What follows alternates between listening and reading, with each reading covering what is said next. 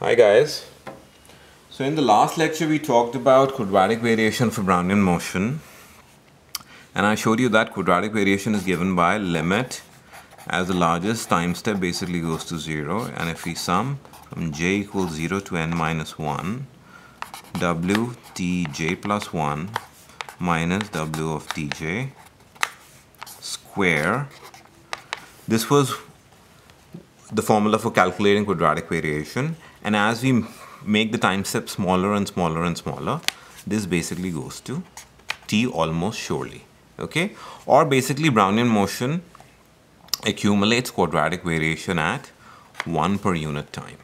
Okay, so let's try to understand this a little bit better right now, and let's try to do one thing. Let's try to define a series of random variables given by y j plus 1, and this is going to be equal to w of t j plus 1 minus w of t j by square root of t plus 1 minus tj.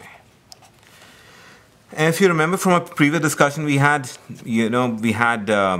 split time into n different time intervals given by t0, t1, t2 all the way to tn, and we said tn is equal to t, t0 is equal to 0.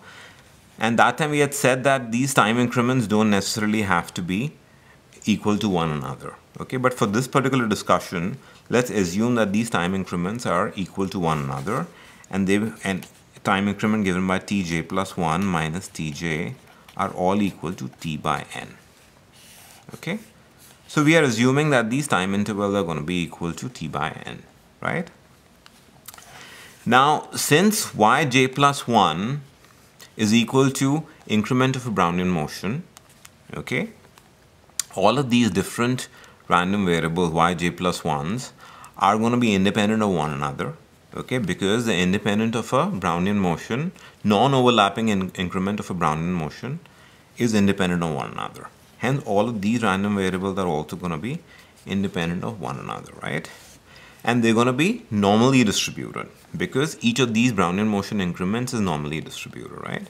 And what is the expected value of this? Expected value of yj plus 1 would be just equal to 0, right? Because expected value of increment of a Brownian motion, as we talked about, was equal to 0. And variance of yj plus 1 is equal to, we're multiplying it by 1 by square root of this, tj plus 1 minus tj, that would get squared. So we'll get tj plus 1 minus tj. And variance of this this basically, as I said, is normally distributed. And when we're talking about Brownian motion, we saw that the variance of this was equal to tj plus 1 minus tj, right? So this would cancel out and we'll get 1.